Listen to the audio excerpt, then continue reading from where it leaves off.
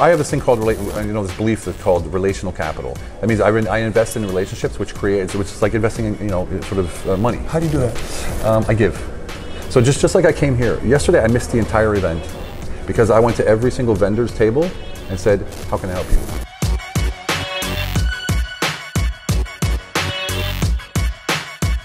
You want to make money? You got to talk to this guy. What's cracking, everybody? Money Smart Guy, Matt Sapaula here, hailing to you from the Clever Talks 2018 conference here in Sandog. I'm here with Kuhn. Nice to meet you, sir. You as well. Very nice good. To meet you. Thanks for having me. I've known him online. I just didn't think he was this big. I mean, daggone, man. I think he's the tank commander for crying out loud. Let's talk about that. There's a Storm, Bronze Star, freaking war hero. No. Yeah. Yeah, I was there, and you do what you do, and then they decide what you get. Pretty much that's it. So typical war hero humbleness, man. That's what you get. Talk to us about your transition, officer. NCO. NCO, yeah. And then you went to get your degree. Right. Get your college. I was stationed in Germany. They sent me to Iraq. I came back from Iraq, decided I wanted to get out, and I got what they call a European out. Okay. So I got out in Europe. I never came back to the States. Okay. So I walked off base. I was a civilian. In Europe? In Europe, in Germany. And then I went to Berlin. I was in Schweinfurt at the time, which is southern Germany. Okay. And I went to Berlin. And I said, now what? Right? And that's what everyone says. Every time I talk to veterans, they go, I'm thinking about getting out, I'm getting out, or I got out. And they all say, now what? How do I replicate that, what I have in the military, that meaning, that purpose? How do I replicate it in the civilian life? And so that was my journey. I started as a doorman, then I was security, and then just went from there, and I moved up and I had some cocktail bars, and then I opened a nightclub, and that got me into a lot of trouble. Because as one is, an owner of a nightclub is completely different as when you're a guest, and you can imagine. So a lot of people from church didn't show up to your No, and I didn't show up at church anymore because I was still drinking, and it was just crazy. So so that kind of stuff. So the pastor didn't show up to your club? No, unfortunately not. No, unless they were coming with a mob to sort of shut us down. And then it all came to a crash, and I had to start over again. And there were some PTSD issues and some issues with depression. And what we learn is to just drive through. Just push it away and drive through. And what that does is it puts off the inevitable. And a lot of people don't. I don't want to go down a rabbit hole here, but everyone talks about the 22 veterans that commit suicide every day. And what people don't know is the older you get, the higher the risk becomes. So right now, over 50 is the highest risk of suicide veterans right now. Yeah. Okay. And so I'm 51. I'm doing well though. And and it's a struggle to get out and find your path. It really, really is. But for me, it's about being truthful to yourself, being honest with yourself, being transparent about why you do what you do. And that's why I came up with the program HIT. Honesty, integrity, and transparency. I'm just curious before you get into that, what type of person were you, to get all this and just to stay in Germany after you got out? You didn't want to go back to your hometown? What type of person were you in high school? I was a doofus. I played football. I was horrible at it. I tried soccer. I tried basketball. I couldn't play. I tried wrestling. The first wrestling person that touched me almost broke my neck, so I couldn't do that. And it was I just sucked at everything, excuse my French, but I was horrible at everything. Were you skinnier? No, I was 240. 240 pounds in high school. Yeah, but I had no self-confidence. I might as well have been like a medicine ball just laying there in the corner because I had no self-confidence, zero. I knew that I had to leave there to become who I could be. And you can't change who you are if your surroundings stay the same. So I left to the military, and as soon as that razor touched my head, I put on a new face. And I decided to be who I wanted to be. Wow, transformation. Yeah, but then near the end of the army, I had to do it again. Yeah. Because, I do it again and again and again until I find out when I got out, I sort of felt like if I go back now, I'm putting my tail between my legs. I haven't accomplished anything yet. So I'm going out into the big world. And man, that was a battle. So you got your education in Europe? Yes, I did. I got my MBA from Bradford University School of Business in Leeds. It's the second oldest business school in the world. Wow. Very, very, I really wanted to go to that school to make sure that I had one of those schools that are accredited by all three organizations. But why didn't you come back to the States? Why did you stay out there? My GI Bill would have covered it, but they didn't cover that. So I had to pay that out of pocket, right? So $60K out of pocket. Yeah. So $60K out of pocket. Wherever I go, I find a way to make myself unique, to stick out, and be noticeable. I think the way you dress, you sort of know what I mean, right? Sure. Well, it has a lot to do with attitude, and it has a lot to do with presence. And I found a way through working with politicians, leaders. I worked with Mick Jagger, I worked with Olivia Newton-John, I worked with Andrea Bocelli, and I learned through them the way they act, the way they are, the way they present themselves, and the way they enter a room, how you sort of make yourself noticeable. And I learned through time to make that a part of who I am, and that just made me, in Europe, someone very special and very unique. So you modeled a positive behavior. Yes, of course. And look, we're put on this earth to be abundant. We're not put here to be negative and be in horrible situations. Anything that's horrible or negative is man-made.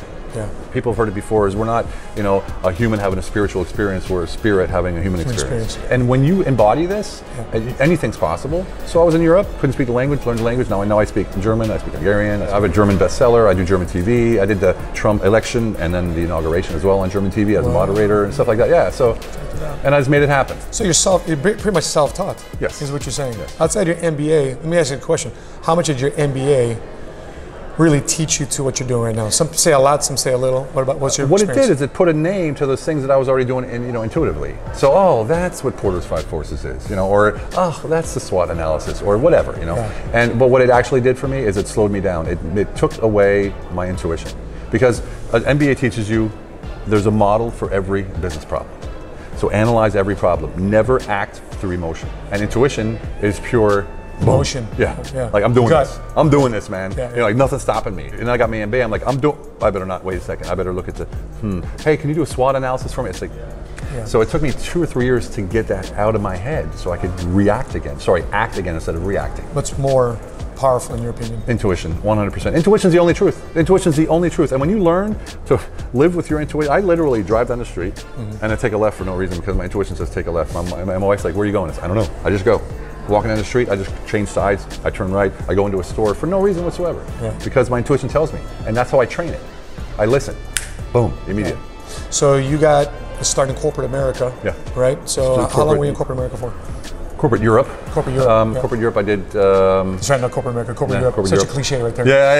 Yeah. Corporate Europe's much different than corporate America. How so? First of all, the dress.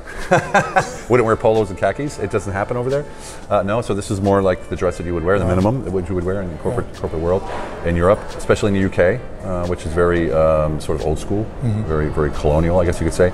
And there I worked with boards, I worked with listed companies, I worked with a NASDAQ listed company as well, and the London stock market. I worked, managing operations, and I opened up 87 locations in 9 countries for a corporation. I managed and trained the entire team of 3,500 employees. But you got tired of it though? Yeah, I did. How many years, how long did it take for you to get tired of the corporate Europe structure? I still had my cocktail bars, and when I was in corporate England, corporate Europe, it all came to a head about 4 years. So I went from no corporate experience to the director of Europe with 3,500 employees within 4 years. And that was only because of the military attitude. Because whatever they said, can you do this? I'm like, yeah. And then I'm like, okay, I better read up on that. So you were kind of accepted even though you're American? I wasn't accepted at first, but I drove through and I said, yeah, look, whatever, I'll never forget the first job I got.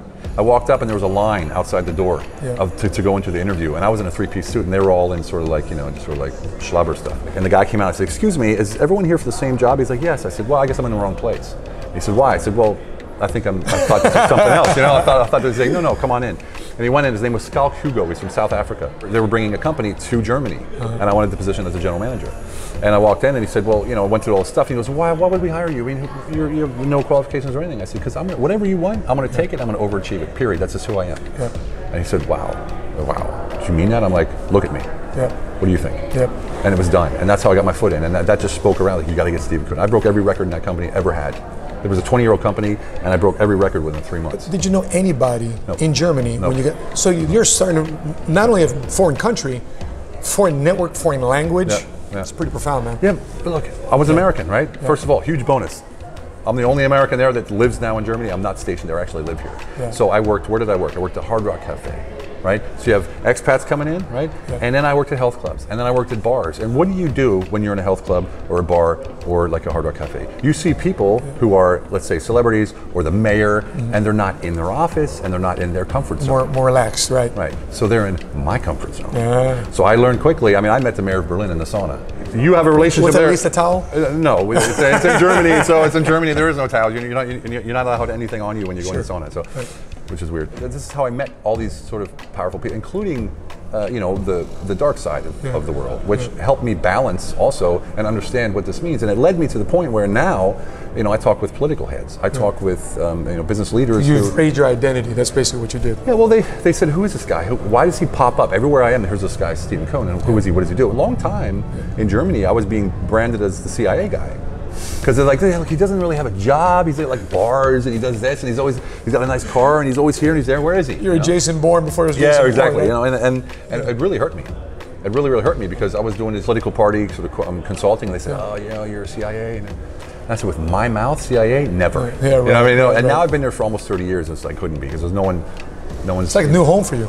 Yeah, it's my home. Yeah, it's my home. And you live in Budapest, Hungary. And you just flew in just for Clever Talk. I flew 15 hours to speak for 15 minutes. Yeah. How many people would do that?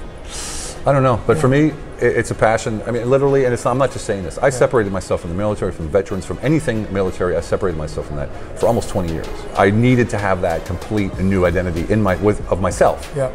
And now I'm back.